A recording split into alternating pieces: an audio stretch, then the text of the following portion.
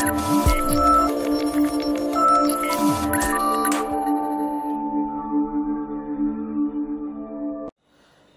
friends, welcome back to our channel. So in the previous sessions we have seen the list concept and tuples concept in Python, and in today's session let's have a look on the set concept.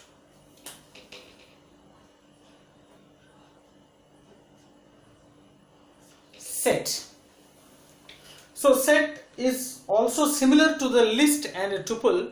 So it is also a collection of multiple elements of different data type, but the only difference between these list and tuples and set is here the elements of a set is enclosed in between the curly braces separated with a comma, right?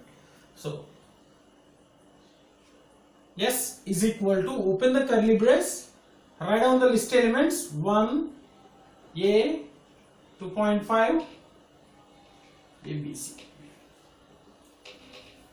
So this is a set, a multiple elements, collection of multiple elements of different data type separated with a comma and enclosed in between curly braces. So whereas in list the elements in square braces, in tuple the elements are in parentheses, whereas in set the elements are in curly braces, right?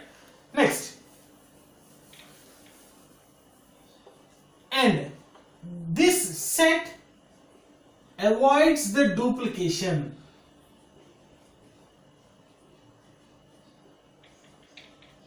It avoids the duplications. If you write it here, S is equal to 1 comma 1, and if you print the S, the result will be only 1 because it will eliminate the duplicates. All the duplicates will be eliminated in this set concept.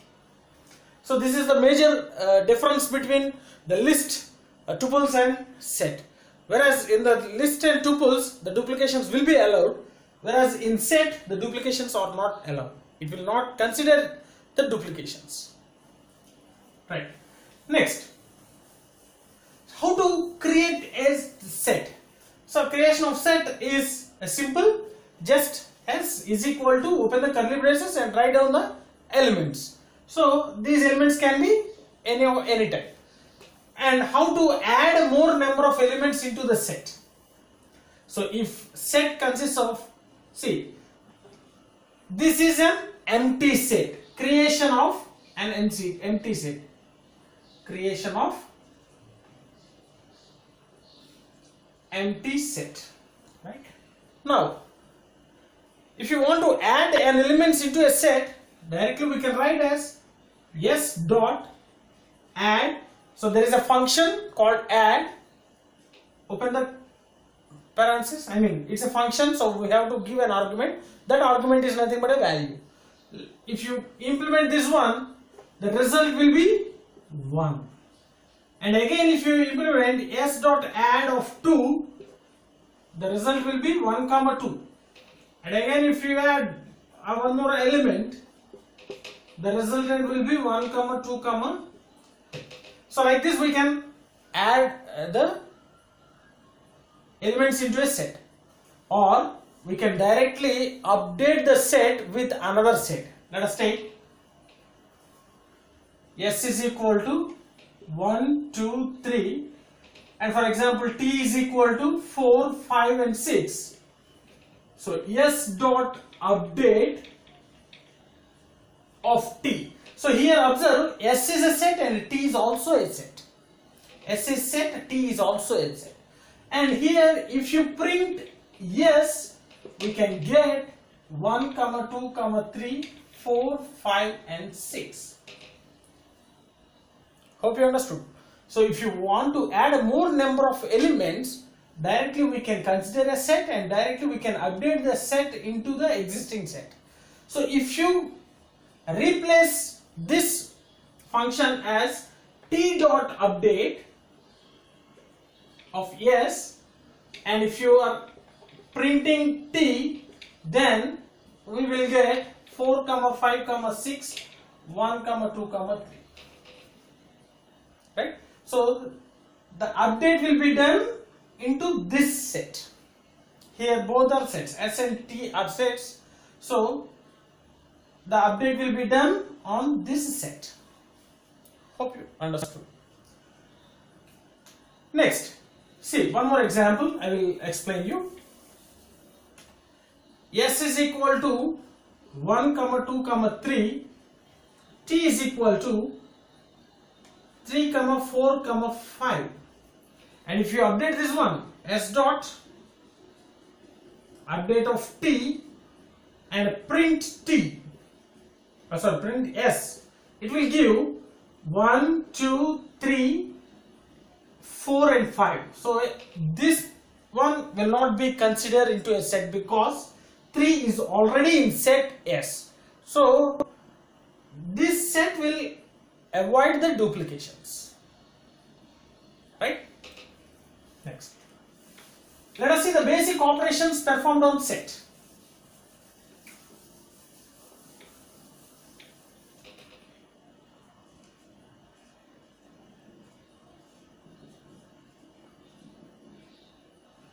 Basic operations performed on set.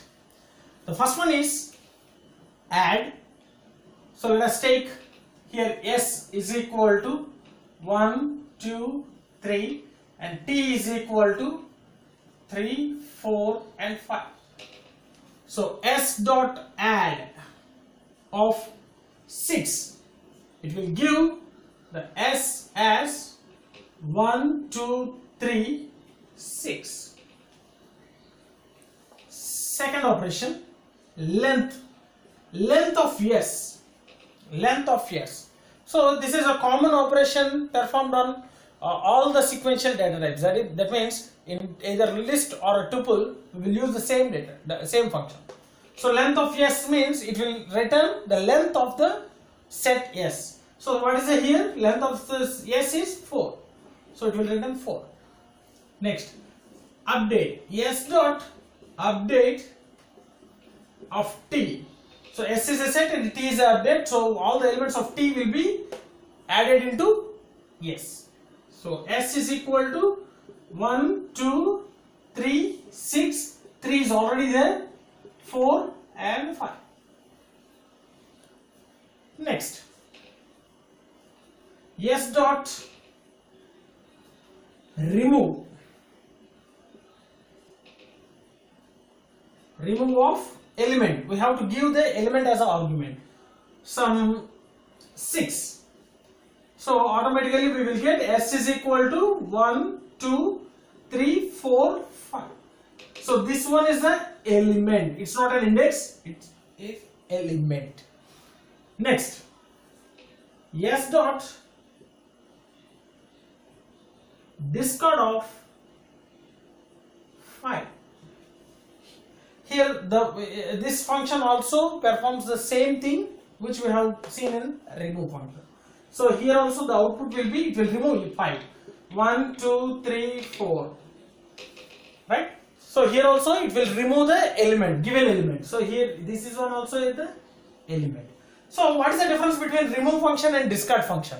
So in this remove function, if element not found, then it will return key error. It will return a key error. That means S dot remove of 6. If 6 is not available in this list, set, it will return key error. That means see, if I am removing the element 7, which is not available in set, it will return key error. Whereas here, error will not be raised. So even though the element is not found in the set, the error will not be raised. Okay, so that's the only difference between the discard and remove. Next, 6.1, S dot pop. So it doesn't take any argument. Blindly pop will remove the first element of the set and it will return the element which has been removed from the set. So here s dot pop. So s is 1, 2, 3, 4. S dot pop will remove the 1. So it will return only 1. That means it will return the element which has been removed from the set. And pop function always removes the first element of the set. So if you print yes, we will get only 2, 3 and 4. Right? S dot pop. Next, S dot clear. And this function will clear all the elements of a set. That means it will be an empty set. S is equal to an empty set. It will clear all the elements. Right? So S dot clear. So for insertion, we are using add, update, these two. For getting the length, this one. And in order to remove the elements, we are using remove, discard, pop and clear. Remove function will remove the given element from the list. I mean set. Discard function also removes the given element from the set, but if the element is not found in the set, it doesn't raise any error. So s.pop will always return the element which has been removed from the set, and a pop function will remove the first element of the set. And s.clear will remove all the elements from the set. So hope you understood these basic operations. And one more important thing we should remember on set is slicing. Indexing and slicing cannot be performed. Indexing and slicing cannot be performed. We can't perform this indexing and slicing on set. Right? Next. So apart from these functions, there are a few more. Let us see that. Hope you understood these basic operations. It's a very simple concept.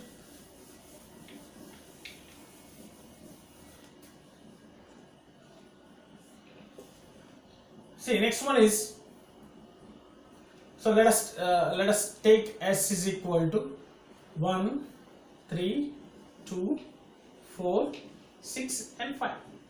Let us take this one. So the next one is max function. Max of yes. Max of yes will return the maximum value in the set.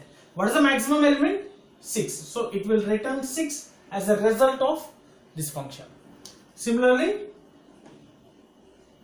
min of yes, it will return the minimum value. Which one is the minimum? 1.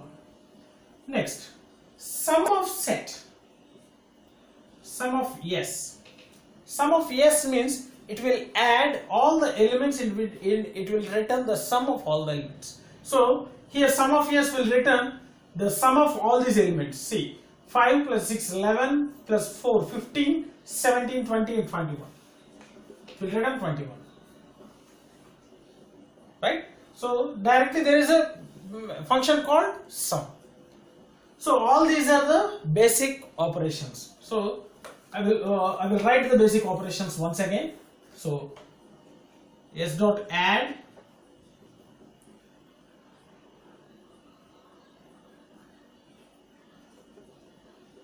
element, s dot update of another set, s dot remove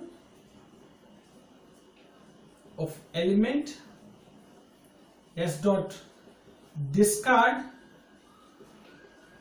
element, s dot pop, s dot clear, maximum of yes, and minimum of yes, sum of s. So all this we have seen in this one, right? So for an empty set,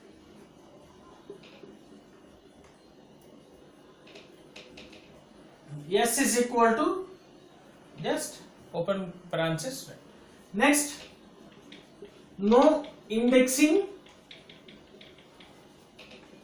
and slicing. And one more, no duplications. So these are all the overview of set. Hope you understood. Let us stop here for today's session.